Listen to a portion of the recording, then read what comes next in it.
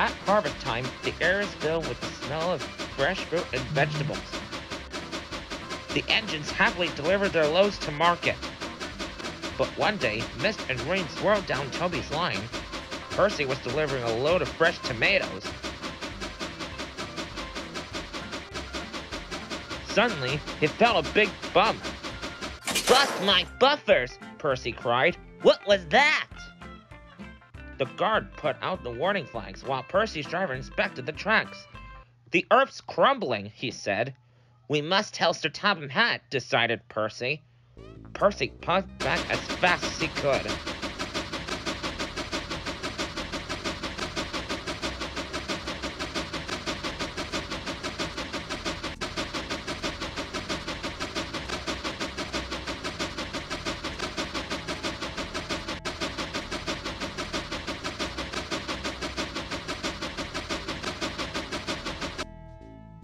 "I've got important news. The tracks on Tomy's line are wobbly." Huffed Gordon. "Old and wobbly, just like Toby. That's not news. Can't stop to listen to your silly chatter."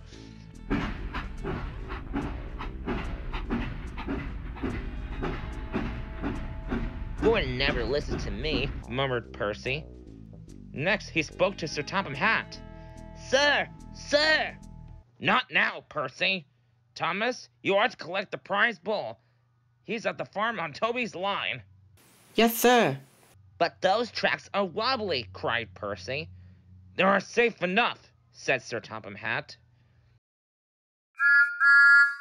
Bye, Percy. "Nobody ever listens to me." Thomas was cheerfully chopping through the rain. Soon, he had collected the farmer's bull and was on his way back. The rain had made the tracks more wobbly than ever.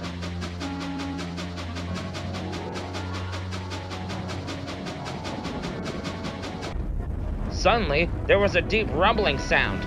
Thomas's driver applied the brakes, but it was too late.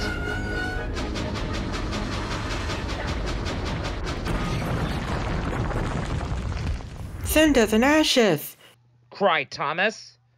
"We're stuck!" And they were.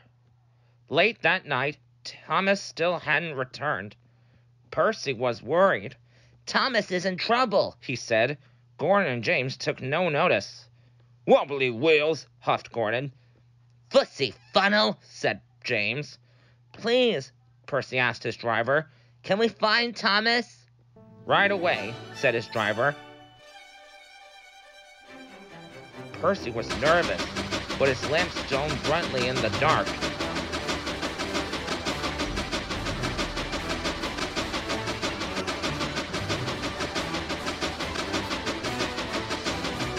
The tracks creaked and wobbled, but Percy passed on.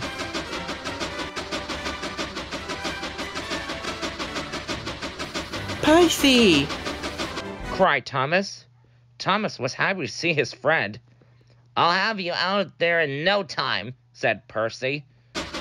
Percy puffed and pulled and pulled and puffed, and finally, Thomas and his driver were free. "Oh, thank you," said Thomas. "I'm glad to be useful," smiled Percy.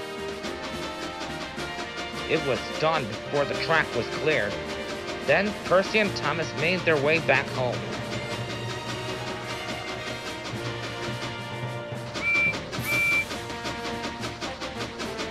"Thomas is here," whistled Percy. "Percy saved the day," said Thomas. Agreed the bull. "I'm sorry, Percy," said Sir Topham Hatt. "We must do a better job of listening to you in the future." Percy was pleased.